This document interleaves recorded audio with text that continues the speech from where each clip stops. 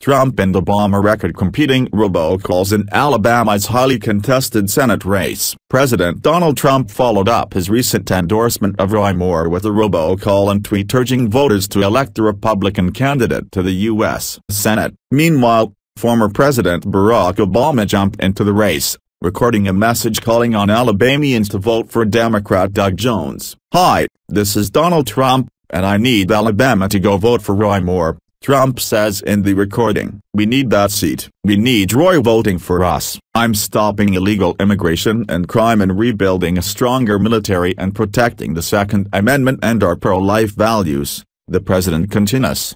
"But if Alabama elects liberal Democrat Doug Jones, all of our progress will be stopped cold," Trump states. He goes on to describe Jones as a puppet of House Minority Leader Nancy Pelosi and Senate Minority Leader Chuck Schumer. "He will vote with the Washington liberals every single time," Trump contends, citing Jones' stances on abortion, the Second Amendment, illegal immigration and tax reform.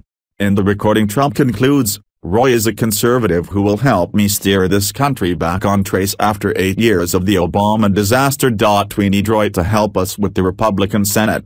If Jones were to win the seat, the Republican majority in the Senate would shrink to 51 to 49, with moderate Republicans like Sens. Susan Collins of Maine, Lisa Murkowski of Alaska, and Arizona's John McCain and Jeff Flake. The Senate has already proven a significant hurdle in the president moving his agenda forward.